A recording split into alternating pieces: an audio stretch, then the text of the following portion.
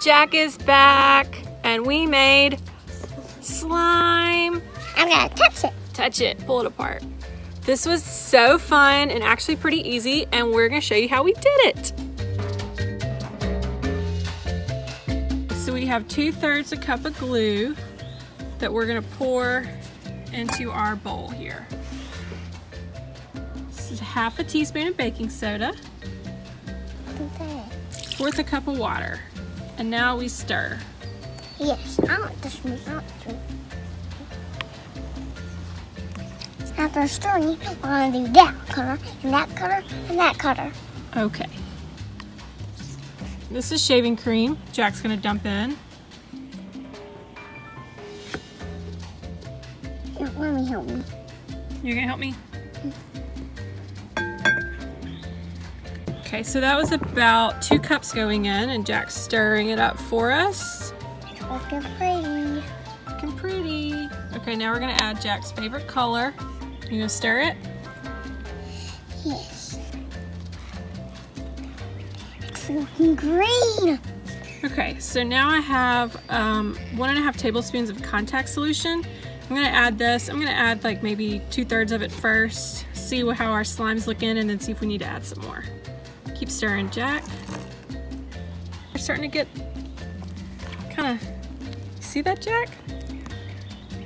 All right, you want to take over stirring, and I'm gonna add the last of our contact solution.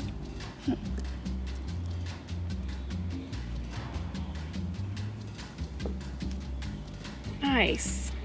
All right, we have kneaded it up, and we have got slime. I can't see my finger. Fluffy slime. Get my finger out. So when you're first kneading it up with the contact solution, it does make your hands pretty sticky, but once you add it enough and keep working it up, it becomes much less sticky, and now the more I play with it, it's just pulling all that old sticky off. So now it's pretty clean. What do you think, Jack? Good. It's kind of like slimy. Slimy? It's kind of like tomatoes. Tomatoes? It's kind of like Play-Doh. It is like Play-Doh. Real fluffy. Put it down. Okay. It's so pretty. Thank you. Slime! Slime! Oh my goodness, look at all our slime.